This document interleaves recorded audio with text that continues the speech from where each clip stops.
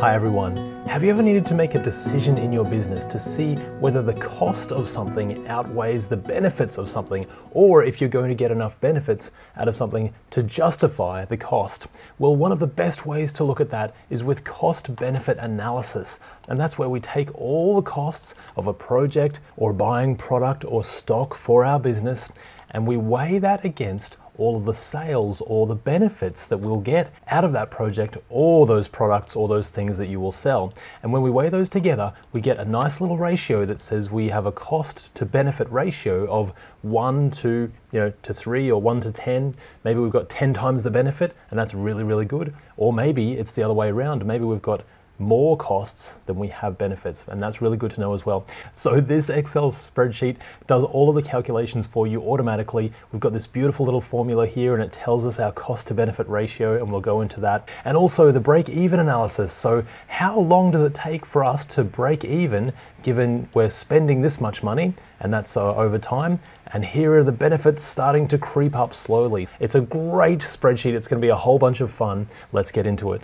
Now, the first thing we're going to do is just the general framing and coloring for our spreadsheet, and we might speed this up ever so slightly as we go along so we can get into the really good stuff of creating the cost to benefit ratio and the formulas and the beautiful break-even chart as you saw before. Now let's put the general borders in so that we know exactly what we're dealing with. And we want just a nice thick box border around the main sections of our spreadsheet, and we'll just put smaller borders around the other sections. To do those smaller borders, we're going to select all of the section that we need, and we're just going to go to more borders. And what we're going to put is, maybe let's put, actually let's make this a little bit of a lighter gray. We'll do a dashed line for our horizontal and a normal line for our vertical lines.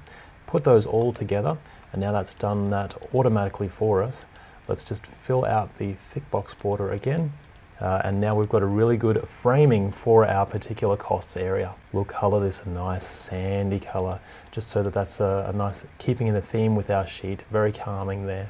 And there are many different types of costs that we might have. We can put examples of these as we go along. Now we need to put the time areas right up the top. So this might be year 1 and this might be year 2, and we might go along in years, but this could be months or days or weeks or anything that you actually choose yourself. Now if we drag this across, Excel will do all of the work for us there. We'll put that in the middle and in the center, color that white, and now that's looking quite nice. For this one, let's give ourselves one of those vertical borders as well, just as we did with our other one, so that that really stands out. And now we just want our total right at the end as well.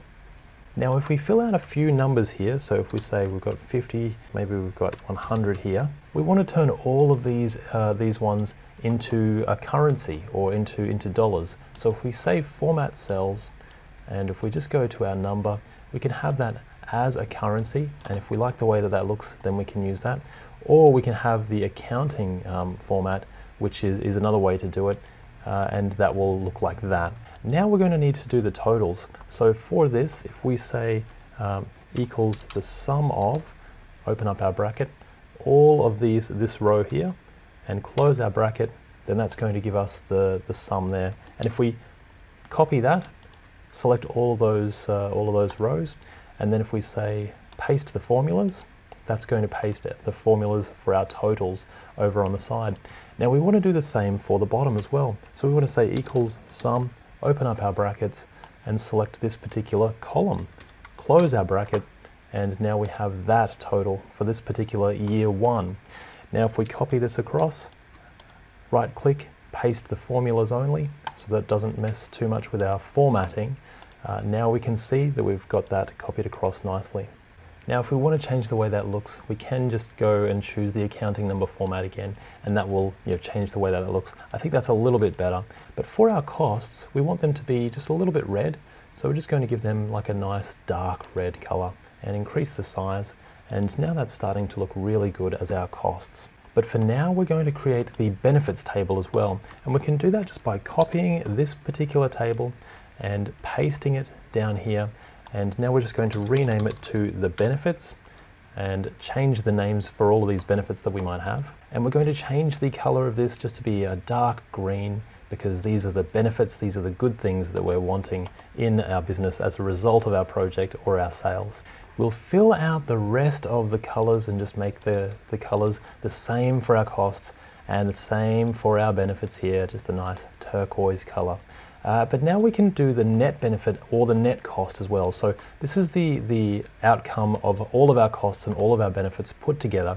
And because we've got the totals, it's very easy to do. All we have to do is say equals our benefits minus our costs. And if we do that, then that's going to give us exactly 0 so far. So we've got 0 benefit total out of this. Now if we drag this all the way across, that's going to give us the total for each of these years and also the grand total right at the end of our benefits of $700 minus our costs of $200. And maybe we'll give it a bit of a deep blue here, actually with a white text, and that way that can stand out ever so slightly. Now we're going to do the overall cost to benefit ratio itself. And to do that, we're actually going to use a few little tricks in Excel. The first is our if then else function in Excel. So what we're going to say is if our costs, which is this cell here, are greater than our benefits, then we're going to do our costs divided by our benefits. So that's going to be our first one. Now, if they're not, we're just going to have it as a 1. So if our costs are less than our benefits, then it's going to be a 1. Now the trick with this is we're going to use concatenation as well. So concatenation is when we're using the ampersand sign here, and then just the brackets and writing a little bit of text and saying 2. So this is how we're putting them together. So this is our cost to benefit ratio. And if we're putting this together, now we've got our 1 to 2.8. So what it's done is it's calculated that the benefits here, $700, are greater than the costs. And so it's divided the benefits by the cost, which is 2.8, and given us a 1 on the other end, and also put a few words in between to make it a nice sentence or a nice outcome as 1 to 2.8. And that is our cost to benefit ratio, all done automatically using Excel formulas. Now the last thing we want to do is create that beautiful little break-even analysis to see how long it's going to take us exactly for us to break even or to start making money from our product or our project. And to do that, we're going to have to use another little trick in Excel. And first of all, we're going to just create a cumulative line here. So what that means is it's going to be all of our costs accumulated over time.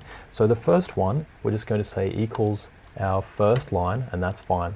But our second one, we're going to say equals the sum of this one plus this one. And we're just going to close the brackets there. Now what we're going to have to do is go back to this and just put a $sign in between before the C, the first C, so that one does not move. And that means when we drag this across, it's going to keep the first cell the same and keep the other ones and move the other ones all the way across for us. And that way it gives us our accumulative total, and as you can see, that ends up the same as our overall total in the end. So if we put that in the center and just in the middle, and now we're going to use that for our chart, but we're going to do the same thing for our benefits. We can probably just copy this and paste this down, and Excel will do all of the work for us there. So now we've got the accumulative total for our benefits as well.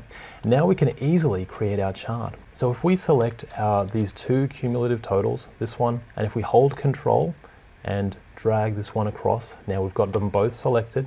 If we say Insert, maybe we'll make it a nice line graph, and that way we'll bring this up and we'll format this to make it a little bit nicer looking. So if we right click and select data, then what we actually want to do is with these two legends, the first one, if we edit that one, the series name, we're going to make that the costs section here.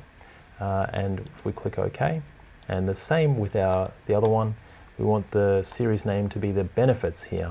And so now we've got that correct. But we also want to change the horizontal axis because we want that to be our years. So if we click on these years 1 to 5, and again, this could be anything, this could be days, weeks, or months, completely up to you, and you can add more columns to suit very easily. Now you can see that's updated and now it's got that labeled correctly. So if we click OK, now we're starting to look a lot nicer. But still, what we want to do is just format this to make it look a little bit nicer still, and we'll change the outline. The outline can be a nice green for our benefits, and maybe for our costs, we can make them maybe a red, a deep red, maybe an orange, completely up to you. And we want to format that data series, and if we format that data series, because we just want to add a marker over here, and the marker options, let's say we want just some nice circular ones, a little bit bigger. We want the fill to be the same, so we'll make that the dark orange there, and we don't want any borders on that, and we'll just do the same for our benefits as well. Let's give this one an overall border, maybe a nice deep blue there, and we'll just increase the size of that outline, maybe up to, yep, now that's looking really, really nice.